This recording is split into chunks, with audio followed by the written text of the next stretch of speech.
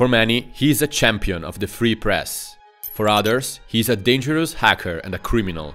Julian Assange, the founder of WikiLeaks, could face a life sentence for espionage if a London court decides to extradite him to the US. Last week, a decentralized autonomous organization called the AssangeDAO raised a record $53 million in support of Assange. The fundraise showed how much support Julian Assange actually has and how much power can be wielded. The holy grail of all this is that the charges in the US are dropped and those powers stop pursuing Julian for publishing their secrets. Can the power of a DAO free Julian Assange? And why is the crypto community rallying in support of the whistleblower? To find out, we talked to Assange's brother Gabriel Shipton and Silke Noa, AssangeDAO's core member. Welcome to another exclusive Cointelegraph interview. The AssangeDAO recently managed to raise around $53 million in support of the cause of Julian Assange. So I would like to know, how do you evaluate these results? How are these funds going to be deployed exactly? And the most important thing is, how likely is this initiative going to prevent the extradition of Julian Assange to the US? Gabriel, you want to start? Well, so I think, this was a historical effort. This is a historical moment. It's the highest amount raised through one of these. We managed to raise more than Constitution DAO, so we sort of set records there.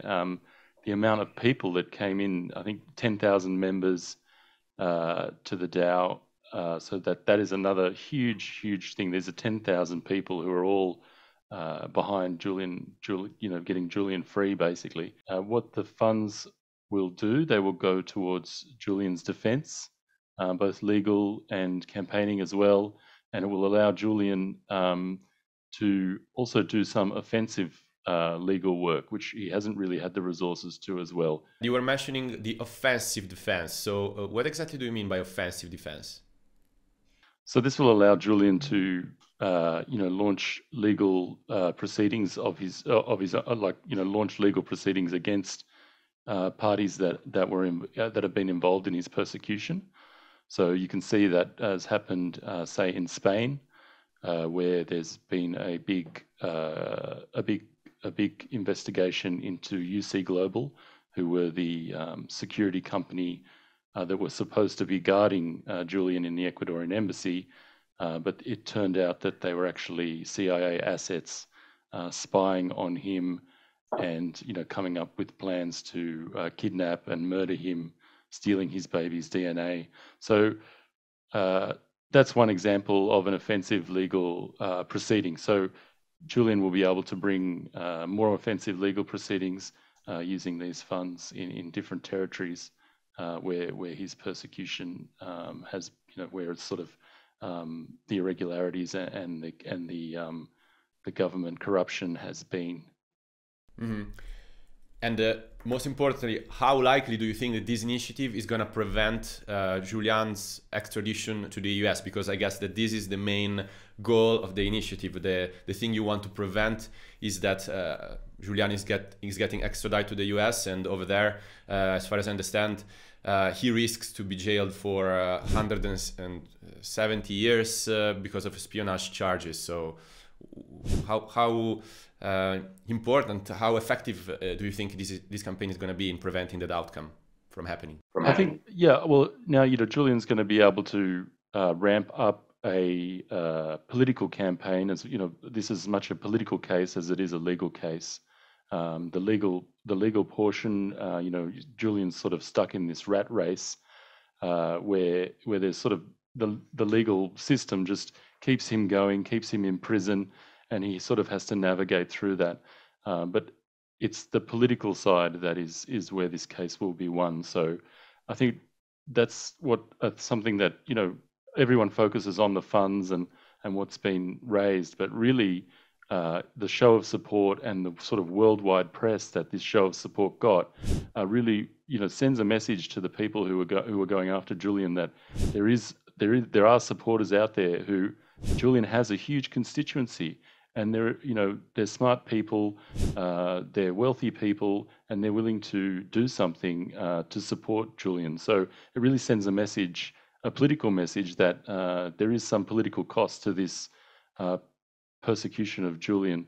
So I think it's not just the funds, but it's this political side that I think is most important. Now I would like to get into the details of the auction, because the funds were raised during an NFT auction called Censored, that was created by Assange and digital artist Pac. So the collection includes a 1/1 piece called Clock and an open interactive edition. So maybe Silke, can you guide us through the specifics of this NFT auction? There are two parts of the NFT. There's a 1/1 clock, which we bid on. It's an interactive clock, actually, that counts down the days since Julian Assange's arrest. And this 1/1 clock is accompanied by the Censored collection, which allowed anyone during the time of the auction to mint their own NFT with a message. So you could, for example, write a message, truth, and it was censored with a bar through it. And why are they interactive? Because when Julian is going to be freed, the bar on the clock will stop and the bar will disappear on all those NFTs. This was the raise actually took place on not any NFT platform. So it wasn't on OpenSea or any of the other platforms, but it was actually self-hosted. This was done to ensure that really 100% of the proceeds can actually go to Julian Assange's legal defense. And Pac, the artist that produced this NFT together with Julian Assange, actually is getting nothing from the 1/1 clock. For this was all done for free. And both of them have been working on this since May last year. Yeah, I saw the clock piece. It's a very minimalistic but very impactful kind of piece, and also those messages were very. It's a very interesting idea that everyone can write his own message, and it's cool that when hopefully Assange will get liberated, then those messages will also kind of be liberated.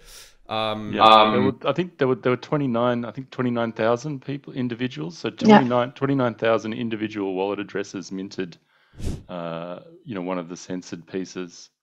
And one other element to those is that they are now locked to those wallets, so that you can't trade them until clock sets to 0 when Julian is free. So we now have 30,000 collectors who have an interest in setting Julian free, so they can trade their Julian and Puck censored NFT.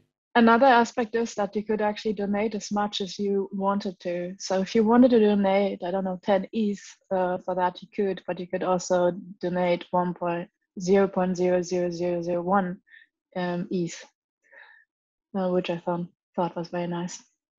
Yeah, because it kind of lowered the barrier for entry so that everyone can participate, basically. Yeah, that's I guess one of the main plus of NFT technology.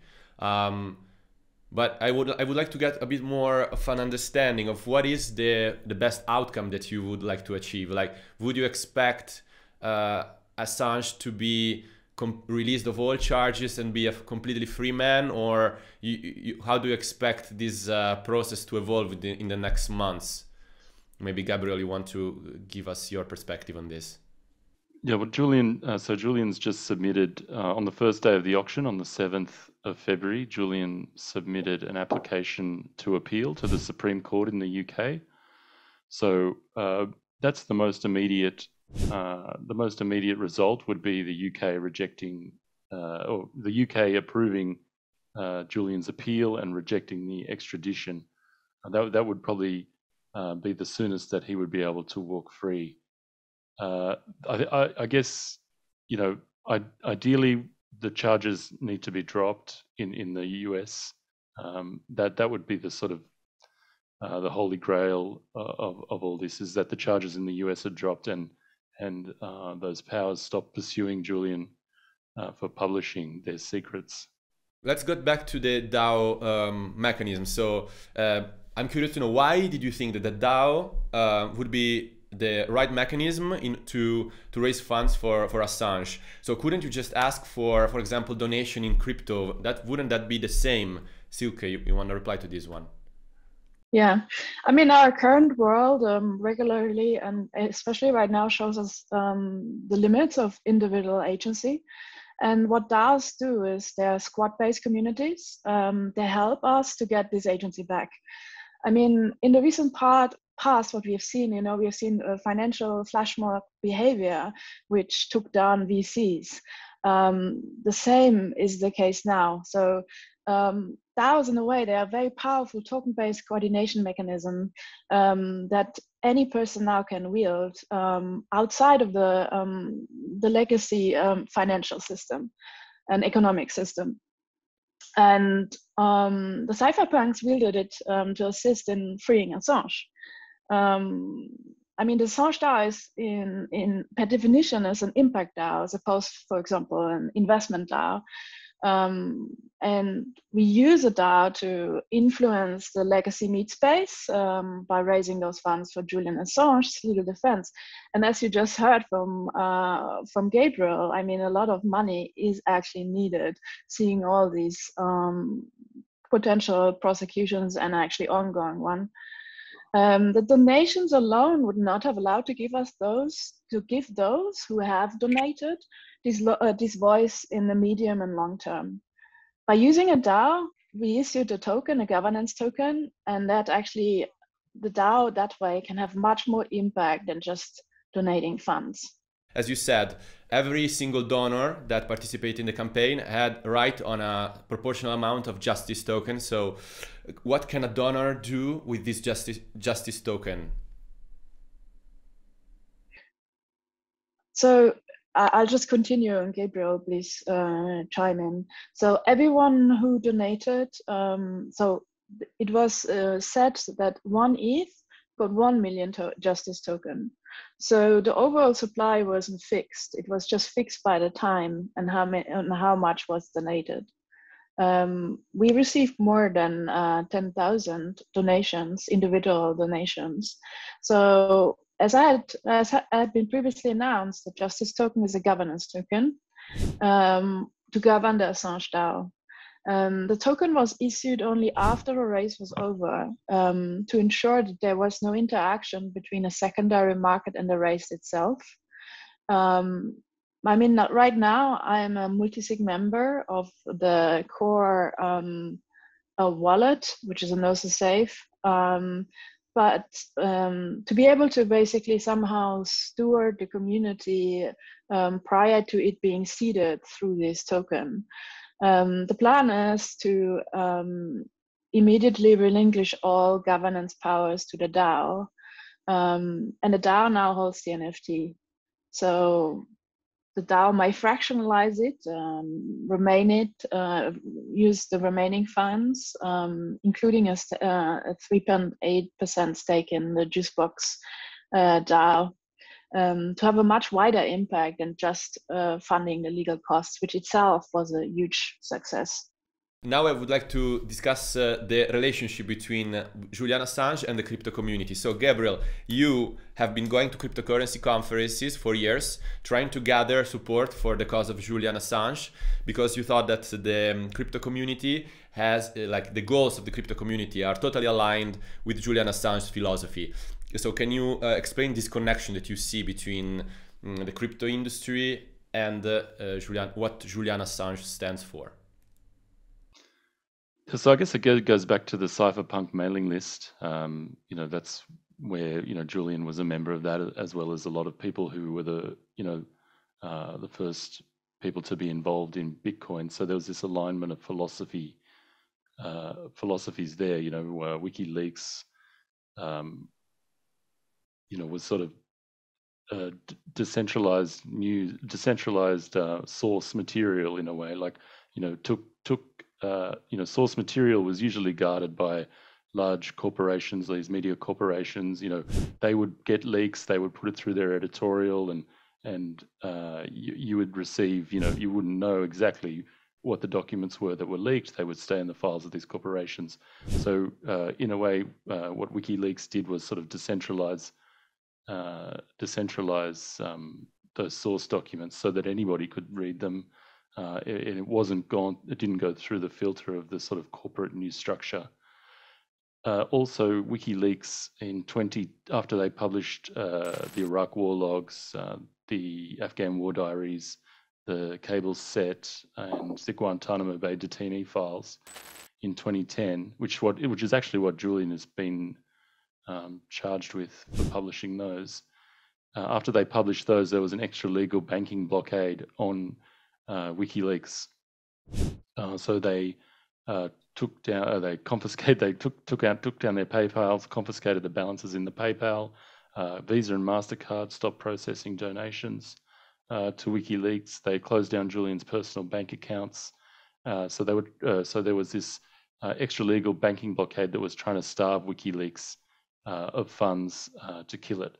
So at that time, I think Bitcoin was just sort of in its beta type mode, and Julian adopted it basically. And I think one of Satoshi's last posts says WikiLeaks kicked the hornet's nest and they're coming for us, or something like that. So WikiLeaks ended up being the first sort of use cases as sort of uncensorable money that for Bitcoin, and allowed WikiLeaks to keep publishing for those 4 years that they were cut off from the banking system. So it was like that sort of propelled Bitcoin and showed that it actually works, as uncensorable money, and can be used by people who are very politically compromised. Yeah, that makes sense. Although I have a question here. So we know that there are still issues about how to cash out once you receive a big donation like the one that you realized. So those cryptos, in order to pay for those legal expenses, these offensive legal expenses, and the whole support campaign for Assange, they probably will need to go through some sort of cash out off-ramp points. So is it not something that, how are you gonna ensure that those points won't be censored? It'll go through we have a sort of proven path through the Wow Holland Foundation in Germany that has been taking crypto donations for Julian's defense. So there is a pathway there for these donations to be turned into fiat when they need to be, and gotten to the lawyers, to pay them. Okay, and that's pretty safe. That's like a safe path. Yes. Yeah, and the Wow Holland Foundation has come under attack before, and they've managed to resist. They've resisted attacks in the past. So they're sort of a resistant place. There's a lot of Julian's politically in Germany. There's a lot of political support for Julian. The foreign minister in Germany has spoken out in defense of Julian. There's a large cross-party group there, so there's a lot of